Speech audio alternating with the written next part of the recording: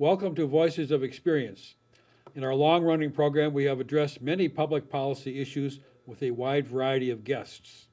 Today, we'll be discussing some critical federal policy issues facing voters before they go to the polls in November. I'm Dan Mikel, President Emeritus of the Minnesota State Retiree Council, afl-cio, and I will serve as host of today's program.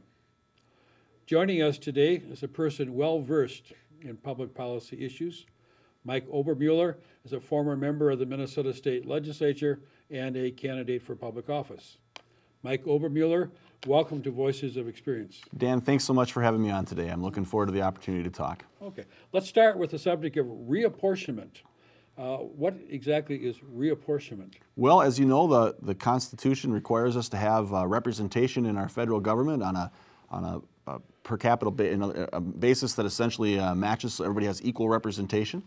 And so we got to make sure we've got balanced districts so that some districts don't have 1 million people while other districts only have a couple 100,000 people. And so the process is essentially to make sure that we've got equal representation in Washington. And that's why we have the U.S. Census every 10 years? Every 10 years, we have to balance that back out again to make sure that we've got a true balance in each of these districts so that there's roughly the same number of people being represented by each representative in Congress. So that's why we're in this 2012 election, it's a rebalancing coming off of the 2010 census. Right. Okay. In that 2010 census, did the state of Minnesota gain or lose members in the House of Representatives, or did we stay the same? Well, fortunately, we stayed the same. We were at risk, as you may know, of losing a spot. Just a couple thousand votes decided that issue, but we were able to maintain our 8 spots, which is crucial, I think, to making sure that we have the representation we need in D.C. So what difference does it really make if there are 8 or 7? Well, certainly the number of voices there being advocates for our positions are important for us. But also it has to do with federal funding as well. Dollars that come back into our state are sometimes linked to the number of congresspeople in the Congress representing your state. So it's important on the funding side, but most importantly on the voices side. Now you live in the new 2nd District of Minnesota. What or where is the new 2nd District of Minnesota? Sure. The 2nd is essentially the South Metro area. It's got 4 counties, Goodhue, Scott, Wabasha, and Dakota. It goes all the way down to Northfield on the south, and actually Plainview is even a little bit farther south over there in Wabasha County. All the way over to the eastern border with the river with Wisconsin. And so Red Wing, for example, is in the district, in Wabasha. And then all the way over into Scott County. So places like Valley Fair would be in our district as well. Okay. And I'm in South St. Paul. Thankfully, we do end up some new areas there. Yeah, so you have South St. Paul and West St. Paul are new in the 2nd Congressional District. They are indeed, as well as Mendota Heights, who's come in there. And it's about 60,000 voters from what used to be in Congresswoman Betty McCollum's district. Okay, so let's turn to some of these critical issues that are affecting people in the United States and the state of Minnesota and the 2nd Congressional District. For retirees, Social Security and Medicare are issues of special importance. Let's start with Social Security. Why was Social Security established some 77 years ago? Well, I think it's fair to say that there were people with some foresight about what we were going to need for financial security for seniors down the line. Obviously, it's an important issue to retirees, but it's hugely important, frankly, to everybody in our country, up and down the line, whether you're young or old now. If those programs are there, we want to have them. And it's essentially to make sure that we've got financial security for folks as they age. So as we age, we are growing old with some dignity. Is Social Security a government handout program? Well, or that people are getting something for nothing just by virtue of being old? No, actually the program is funded essentially by ourselves. I mean, this is a promise that we've made to our seniors and to the younger folks in the area, and it actually is funded by people who are working, paying into the system primarily, and then collecting back out when they get older and they need those funds to live on. I remember being 16 or 17 and getting my first Social Security card, or my only Social Security card, I should say, and seeing some money taken out, and my father said, "You'll be happy about that sometime." Right. And so we have paid for Social Security, we being people who are now collecting from it. This is something we have paid into for all of our working lives. And now we're drawing back. Right, and in fact, that's one of the things that's, I think, concerning about some of the folks who are, essentially planning to try to undercut that system. There are folks like my opponent, John Klein, who has been a cheerleader for privatizing Social Security, and I think you can probably imagine over the last couple of years with the market going up and down, you wouldn't want to be riding the private market for those rather than the security that we've got from a good, solid Social Security system. Social Security has never, ever missed a monthly payment to its retirees, ever. So there's a cap on Social Security earnings. Could you explain the concept of the cap? Sure. That cap refers to the number of dollars that you have to earn while you still pay the tax into the system. And as you come to a certain dollar figure, I think it's about $116,000 now, then you stop paying the Social Security tax. You also stop getting the benefits that go above and beyond that. I think the thinking was originally that if you were making consistently $116,000+ a year or whatever the number was historically, that you probably were not going to rely exclusively on Social Security. But it is important to have that safety net there for everyone, and that's why privatization of it would have been so much of a concern. So if I'm a person who's making $200,000 a year, I'm only paying taxes on the first $116,000. Right. And the other part is tax-free as far as Social Security is concerned. Right. You're not paying taxes on amount, and it doesn't matter whether you're making $250,000 or if you're making $2 million or $3 million in earned income. If those dollars are coming from your wages, you're not paying taxes anything above that $116,000 or whatever that number exactly is. Now, back in 1935, when Social Security was established under President Franklin Roosevelt, what's the cap?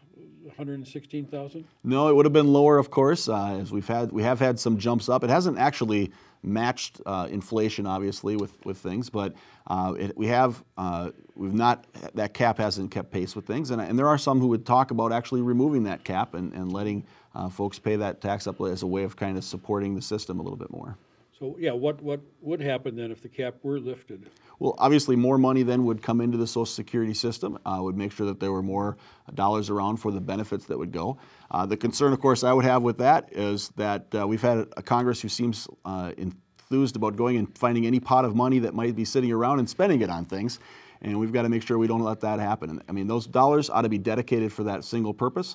And so if there's any changes to the way we collect the dollars, we have to make more. It's most important to make sure we're not letting that money go off to some other purpose. The phrase lockbox comes to mind. Right, and that's, we've got to make sure that when we make a commitment like this, we've got the funds to do it.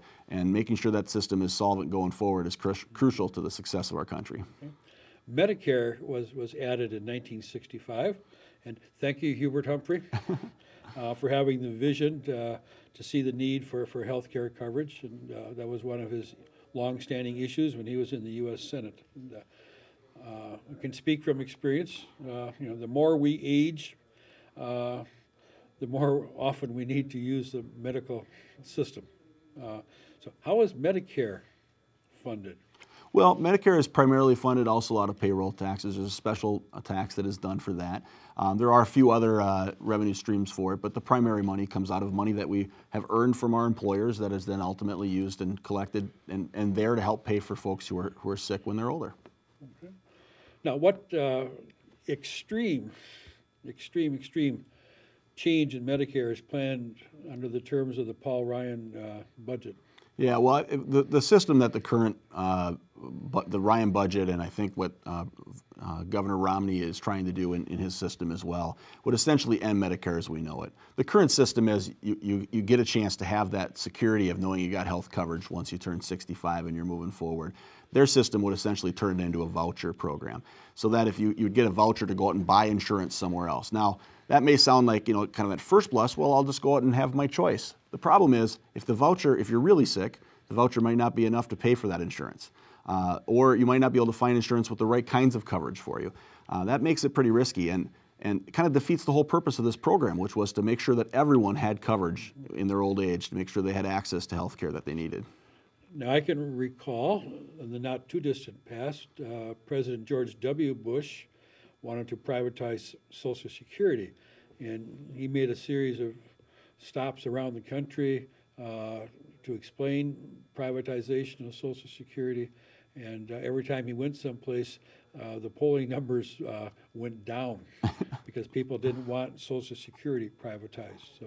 So now we have an attempt here with the Paul Ryan plan, the Paul Ryan budget, to privatize Medicare, and in a very similar way. Yeah, and I think as people hear about this and think about it, you realize this is not something that most people would want to go to. yeah, and Dan, we have to protect these programs for our seniors. I mean, that's one of the big problems with folks like Congressman Klein, who I'm running against, being a cheerleader for privatizing Social Security, or voting multiple times for this Ryan budget that would end Medicare as we know it. It's short-sighted about the things we need to make sure that our seniors are protected. These are promises we made to our seniors and ourselves, and frankly, they're promises we need to keep. And this plan is not tweaking the system. This is really an extreme change. This is ending the program. This is ending Medicare, what they want to do.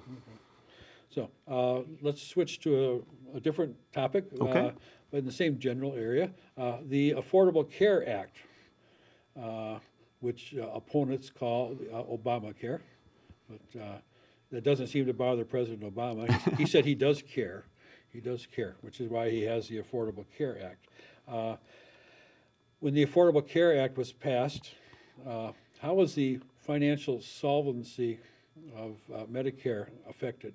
Yeah, well, I mean, the solvency of the programs actually got better. We're going to have those programs established longer and solvent for a longer period of time, and frankly, the reverse is true if we repeal those laws.